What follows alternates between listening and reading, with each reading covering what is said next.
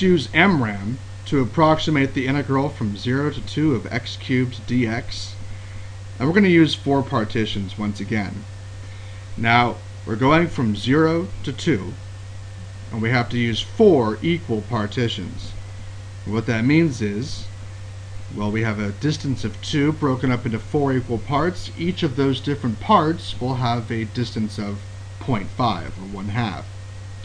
And so, first things first, let's create our x values. So we start off at x equals 0.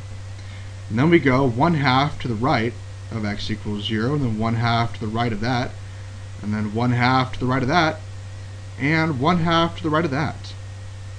Now, we are using a mid-Riemann approximation.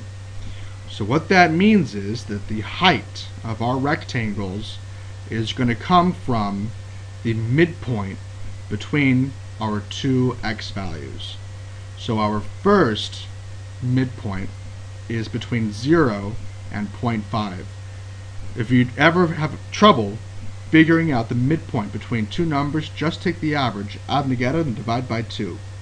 So the midpoint between 0 and 0.5 is 0.25. The midpoint between 0.5 and 1 is 0.75. The midpoint between 1 and 1.5 is 1.25, and the midpoint between 1.5 and 2 is 1.75. Now it's these x values that are determining the height of our rectangle. So the height of the first rectangle is determined by f of 0.25. The height of the second rectangle is determined by f of 0.75.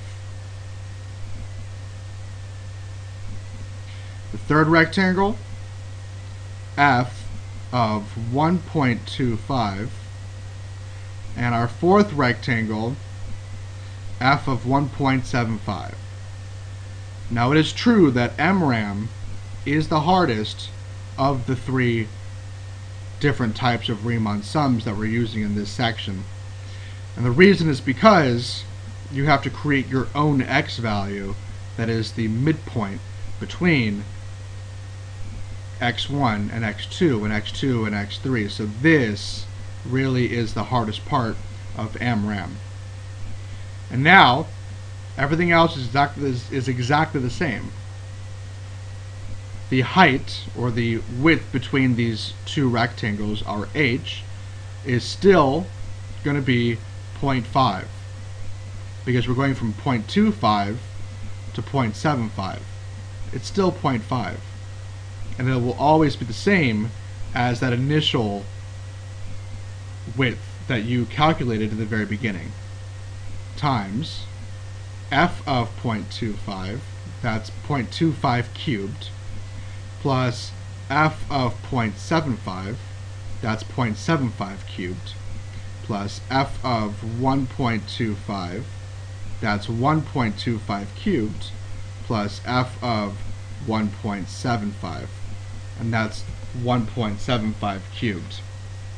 And finally, once you do all of this out, your total area is 2.625.